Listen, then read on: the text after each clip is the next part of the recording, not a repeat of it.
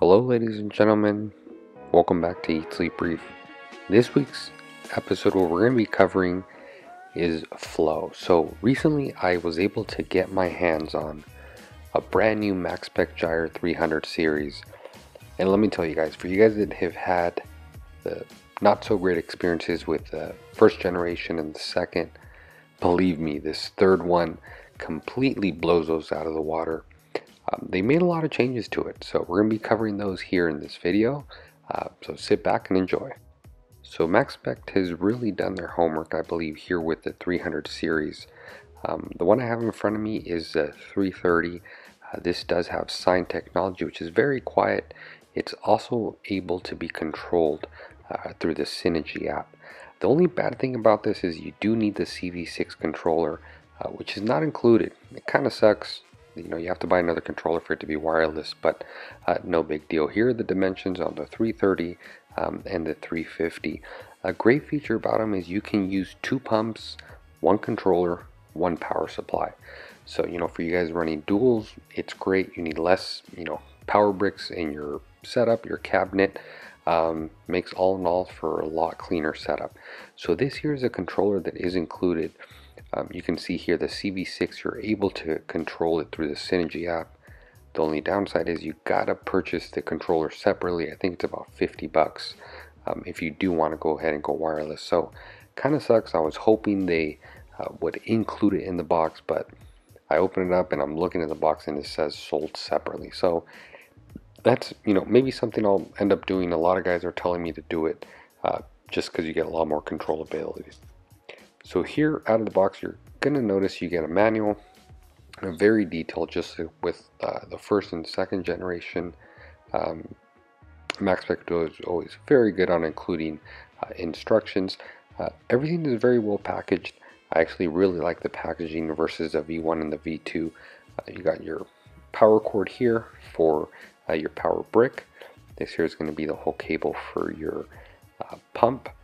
You're going to notice some extra accessories like mesh, also the flow directors. I noticed they didn't give you spare reverse propellers, which is interesting. But you get the whole brand new controller here. I actually really like the look of it. Once you power it on, it does look quite a bit different than the previous generation. Now here you get your power brick to obviously power the controller and the pump itself. And lastly, you're greeted here with a pump. Now the pump, guys, they completely redesigned it. The whole magnet, the way the magnet mounts, more importantly the way it disassembles. It's so easy to take apart. I can't wait to do a future video, but it's super simple. Literally you can take this thing apart in just a few seconds. So here I have installed the flow directors. Now guys, when you guys see how much this improves, you're able to literally run this pump less than a 1/4 inch from the water line. I'm not kidding. I was quickly blown away. I think these flow directors really help, not only for you to see where the water's going to be going, but it allows you to run it very close to the water line. So as far as flow is concerned, gyres have always known to move a lot of flow. Check this out. Beautiful surface agitation on the very top. Again, this also allows for perfect CO2 exchange in your tank, oxygenates the water, and increases the pH as well. So for you guys, having pH issues, this is kind of one of those ways.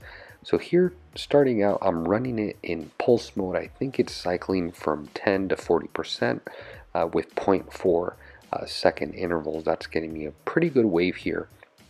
Although 40%, guys, in this specific tank is quite a bit overpowered.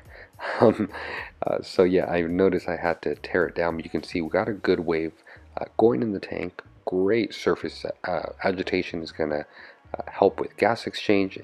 In other words, increasing the pH in the tank, which at the end, I don't think anyone's going to be complaining about that.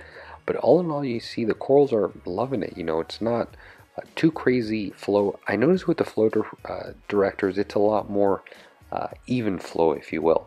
It's kind of something you got to see for yourself, but check this out, guys. It's literally less than a 1/4 inch away from the water line. It's ridiculous. I mean, there's no pump I can say for a fact that you can run this close at such a high power setting without it, sucking in air.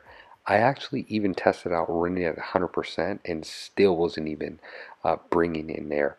A nice design is here with the magnet, very sleek.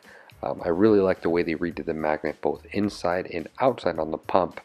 And guys, I just can't get enough of how close you can run this to the water line. I really think MaxSpec nailed it. So if you are considering this pump in your reef tank, believe me guys, if you've had previous experience with the Gen 1 and Gen 2, set that aside. They completely redesigned it, made it way easier to clean. I'm going to have a video showing you guys how to clean it.